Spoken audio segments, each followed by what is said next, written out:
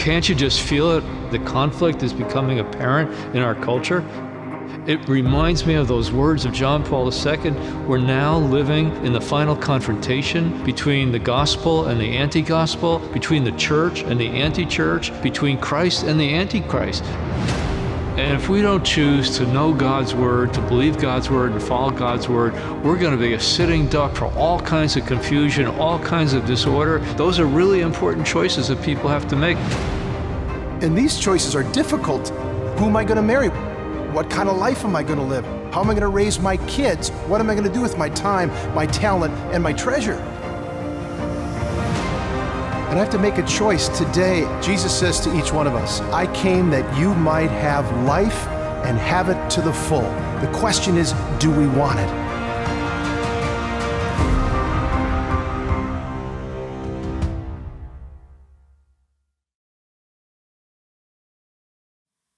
Hey, welcome to another week of The Choices We Face. We have a very special guest today, John Bursch, and he's a lawyer. He's from Grand Rapids, Michigan. My brother-in-law, who lives in Grand Rapids, and they're both members of Legatus, this organization of Catholic chief executives, said, you got to have John Bursch on the show. And so, hey, we have John Bursch on the show, and thank you so much for agreeing. My pleasure. Thank you. Yeah. Tell us a little bit about yourself and your journey and how you got to be part of a Catholic organization like Legatus, you know, founded here in Ann Arbor by Tom Monahan, founder of Domino's Pizza, and then also how you got to be arguing some really significant cases before the Supreme Court. Well, it started very simply. I grew up in Grand Ledge, Michigan, after being born in Minnesota, which is where my parents are from. One brother, one sister. We made sure that we never missed Mass unless someone was ill every week. So a firm foundation. But my dad was in insurance. My mom stayed at home. I went to Western Michigan University for college and started as an engineering major. Certainly had no visions of the U.S. Supreme Court dancing in my head at that point. But God did a lot of things along the way to put me on this path. The first thing is he put a book in front of me as a freshman there at Western. It was called 1L by Scott Turow, and it was about his experience as a first-year law student at Harvard. And I read that, and I didn't know any lawyers. I didn't really know what lawyers did other than watching them on TV. But I saw that Socratic way of teaching and the logic that was inherent in that and thought, that's what I would like to do. I want to go to law school. And so I switched. I became a double music and math major because those were two things I loved, and you could major in anything to go to law school. Did you play an instrument or? I did. I was clarinet performance, but also played a lot of piano for weddings, receptions, other music majors, things like that. Yeah. And then ended up at the University of Minnesota Law School. My wife and I met at Western, got married, and she came out with me and got her master's degree in social work at Minnesota. So from Minnesota, I went to a federal judicial clerkship and then went into a large Michigan law firm where I practiced commercial litigation. But I had this passion for appeals, the things that happen to cases after they're done in the trial court and the judge or the jury have made their decision. And so I started an appellate practice group and over time started to grow that. Started your own? Well, at the big law firm. We had a subgroup that focused on appeals. I started to argue in the Michigan Supreme Court. And then God stepped in again. Bill Schuette was a Michigan Court of Appeals judge. And he stepped down from the bench and joined the firm so he could run for Attorney General. And so head of the appeals practice, former Court of Appeals judge, that was someone I wanted to get to know. And so we became fast friends. And when he was elected 2 years later, he asked me to become the Michigan Solicitor General. Wow. And that's the person in state government who represents the state in the state court and the state Supreme Court and the U.S. Supreme Court. Wow, you must have been a pretty young Solicitor General. I was, yeah. I was only in my mid-30s at that point. Yeah. And over the next 3 years, God blessed me with 8 U.S. Supreme Court arguments, which was more than any non-U.S. government lawyer in the country. So cases that came through Michigan that you were defending, you defended before the Supreme Court? Correct, exactly. What kind of cases would those be? Some of them were criminal, murderers and things like that who had been let out of jail by federal appellate courts and we needed to put them back in. But also there was a communications case that kept everybody's phone bills a little bit lower. And importantly, a Michigan constitutional amendment that prohibited discrimination in public university admissions. You could not use race or sex as admissions criteria. That's a famous thing. Yes. So I defended that one in front of the U.S. Supreme Court, won that one 7-2. We were pretty excited about that. Yeah, yeah. And so then I was going back to private practice at the end of my 3-year stint and just assumed that I would go back to representing Fortune 500 companies. And then God intervened again because I had worked on a lot of high profile cases, some that involved very important social issues. I started to get more phone calls to do similar types of work. And one of those cases was to argue for Michigan, the same-sex marriage case in the U.S. Supreme Court, Obergefell. But it also included offers to do other things that attorney generals and governors were asking me to take on. And it got too politically hot for the big law firm. They passed what they called a controversial matter policy. And so you could represent a corporate polluter, you could even represent a murderer, but if you wanted to do pro-life litigation or religious liberty work, that was too controversial. Isn't it something how that's become like the dominating spirit in our culture these days? How you could do almost anything except that. Yes. Yeah, it's this Marxist wokeism that pervades almost all of our large companies, and particularly our nation's large law firms. And you could see that all the way back in 2015 in the same-sex marriage case, Obergefell. Among the nation's 250 largest law firms, something like 60 or 70 of them filed briefs in support of same-sex marriage. Guess how many filed on our side defending the Catholic Church's view of marriage? 0. Not a single one. Wow.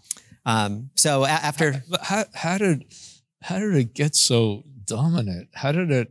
Because a lot of these law firms, have traditional practices, have Catholic partners, have religious people in the law firms. How did it get to be so intimidated and so in service of this agenda? Well, I think it happened in the law firms the same way as it did in the rest of corporate America. And there were two driving forces. One, there were people who wanted to push a certain agenda that rejected the church's teachings on marriage and human sexuality.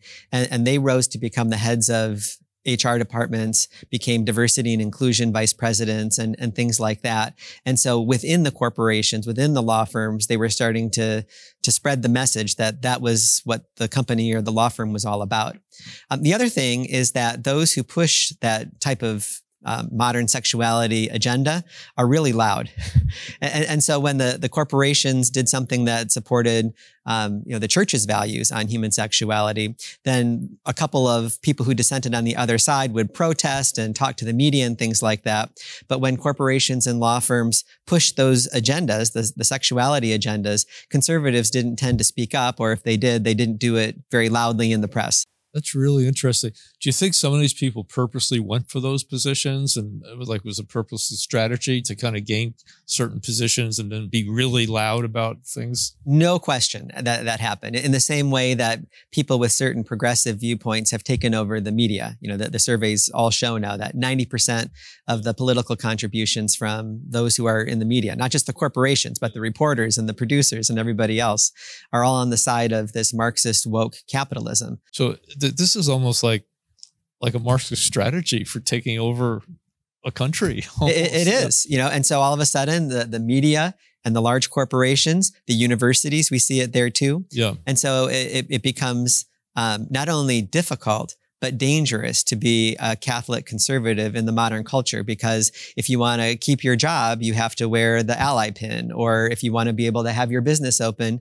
you need to express messages as a creative professional that violate your religious beliefs. Yeah. So it's very difficult. Wow.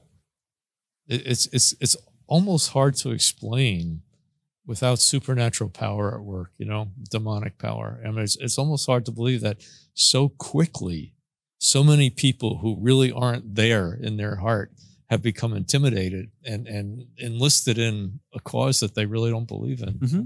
But if you look throughout the history of the Bible and the history of Christianity, going all the way back into the nation of Israel and Judaism, that we're always doing that. Society is always having moments where we're very close with God, and then we forget his promises, we forget our promises, we walk away.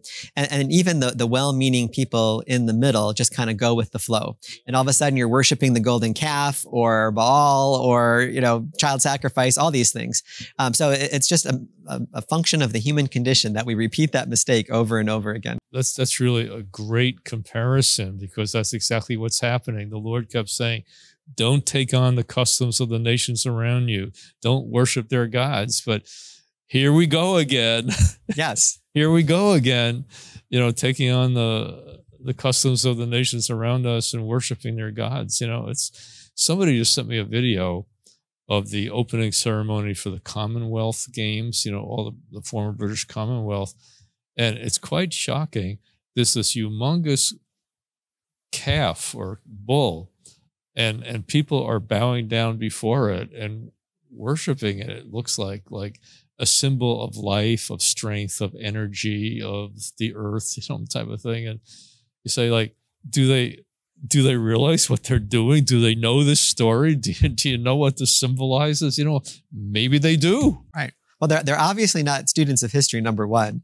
But number two, all you have to do is look at the Pew Research polls to see that vast numbers of people are walking away from religion and professing a belief in no higher power. And yet written on all of our hearts is that desire to know and be loved by God. Yeah. And so when you reject God, then you look for golden calves in other places. And sometimes it's actual statues. Other times it's entertainment stars. Other times it's athletics. Other times it's power, prestige, money, all those things. Yeah. They become our false gods, just like all those years ago in the desert. Okay, well, it sounds like you've decided to embrace a call to fight a battle against this and to try to hold back the tide of evil that's sweeping over the world? Yes. Well, I'll pick up my story then. So the firm enacts this controversial matter policy that basically only applies to me and to my cases. And so in a 1-week period, they turned down 2 of my requests. One from the North Carolina governor, who wanted me to assist them in defending the so-called bathroom bill that they had passed a few years ago. Oh, yeah. And the other by the Nebraska Attorney General, who wanted me to lead a 10-state lawsuit against the Obama administration, which was rewriting Title IX to require that boys who identify as girls be allowed in the showers and the locker rooms and the sports teams. So they said no to those cases, and I immediately resigned. I gave them my 2 weeks notice, not knowing what was going to come next. So I founded my own solo practice and opened the door on Monday. Hadn't put up a website or done any advertising, but I'd sent out emails to people. And on Tuesday, I got a call from the Indiana Attorney General's office. They had a new law that prohibited the sale or transfer of aborted fetal body parts and tissue. It had been challenged by the University of Indiana, and because a number of their attorneys were law professors, adjunct at the University of Indiana, they were conflicted out, and they needed someone outside the Attorney General's office to defend the pro-life view in this issue. And so that was the first case at Bursch Law. Didn't take long, did it? It did not take long. God confirmed that as a family, we had made the right choice. And I want to emphasize that every one of these career choices, to go do the Solicitor General position, to leave the big law firm for a solo practice, did it with my wife and the kids, all talking and praying around the table. Tell me briefly about, you're married, so tell me a little bit about you. Yes. We've been married for 28 years now. My wife and I met in college. We've got 5 kids, ages 25 to 15, every one of them looking to take their Catholic faith out into the world in beautiful ways. The oldest in medical school, she'll be a pediatric oncologist. The second, a sacred architect. He just got his first job. He's designing Catholic churches and chapels in the Catholic or traditional style, classical style. And then we've got a music therapist and a future physicist coming up at Catholic colleges, and then our youngest in high school. Well, I think the Lord has given you special grace for your family because of the commitment you've made and the sacrifice you've made and the steps in faith that you've taken to uphold human life and His law. Well, one thing I'd like to emphasize for any family who's watching this, whether your parents, grandparents, Father Dave Pavanka talks about how do you keep your kids Catholic? And even families that take their kids to Mass every week, put them through Catholic schools, they see them lose their faith in college. And there's never a guarantee that you're going to be able to help them do that. They're independent adults. They can make their own decisions. But one of the things he mentions is that they need to have parents and family friends where they can see that their Catholic faith made a difference in how they lived their life. And I think it was our decision to walk away from, the big money and the prestige of the big law firm to follow what God's will was for our family. that our kids seeing that in action, it made a difference in the choices that they've made about the careers they want to pursue, where they went to college, the friends that they've made.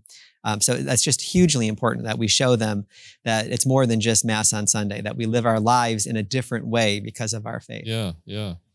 Well, thanks be to God. Yeah. Thank you. Thank you, Lord. Yeah. Okay. Well, let's get back to your battle. Yeah. So I moved to this new law Would you believe firm. we only have 12 minutes left? I know, it's going to go way too fast. Yeah. So I did that for a couple of years and started to work with Alliance Defending Freedom. And Alliance Defending Freedom is the largest organization in the world defending religious liberty, free speech, the right to life, families, parental rights, and I'm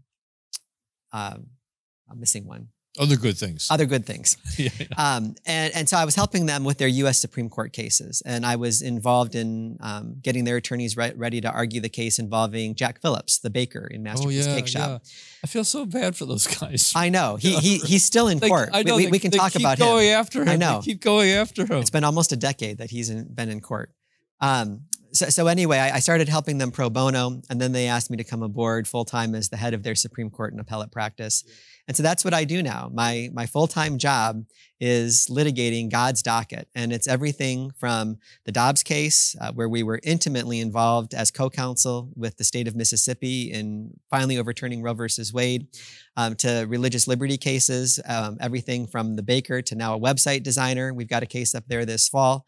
To the athletics issues that we're dealing now under Title IX, the women's sports, you name it, we have a role in every single one of these cultural issues, trying to keep the door open for the spread of the gospel. That's our mission. Yeah, well, that's really great. And there's such hatred being heaped upon people like you, such hatred being heaped upon the Supreme Court, who would dare say, no, this is not in the Constitution.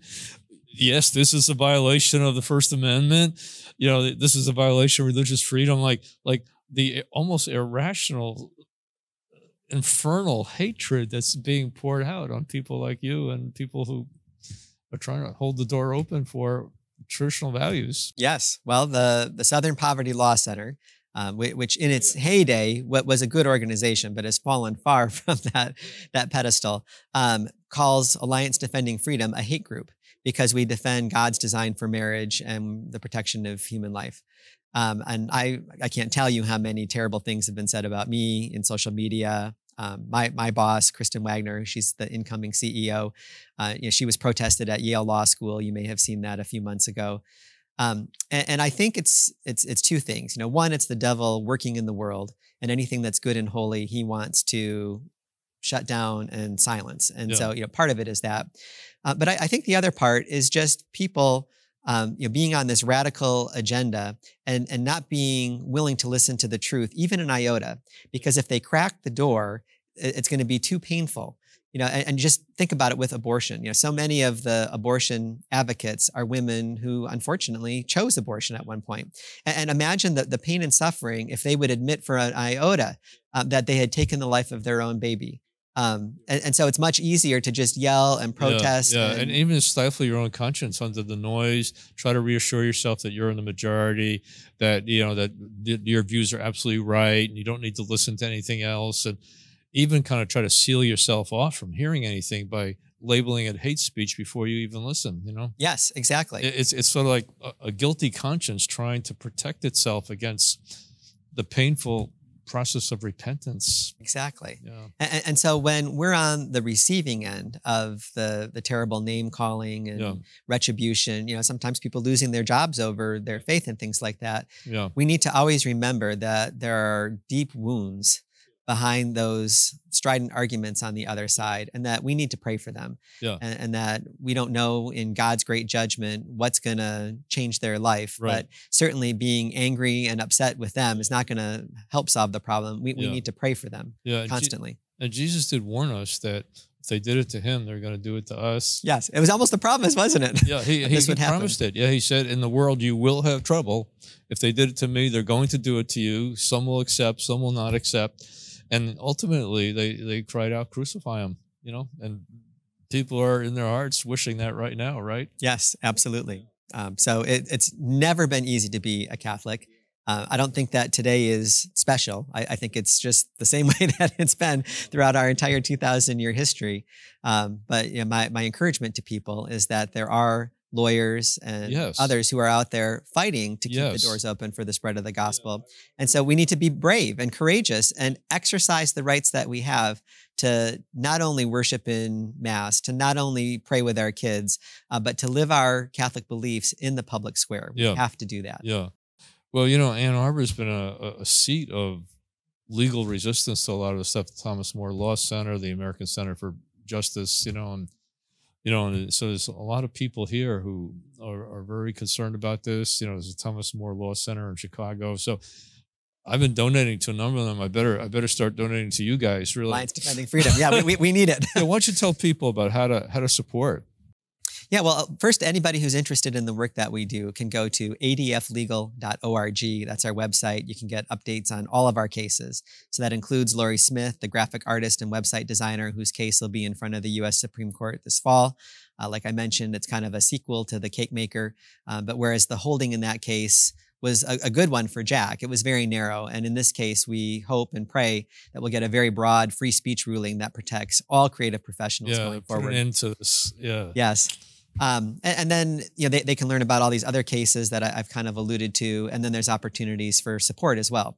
And for some people, that's monetary support. We provide all of our legal assistance pro bono without any cost to the clients. We do it entirely with donations, but also prayer support as well. We've got a whole prayer network for people, and they'll be alerted when an attorney is going to be going before a court and making an argument, so that they can pray specifically for the lawyer and the judge during that time. And the U.S. Supreme Court cases are really fun because all of our offices in the United States and around the world, because we've got an international presence in Europe and India, other places, they all shut down for that time when the argument is taking place before the Supreme Court justices, and all the staff pray. Wow.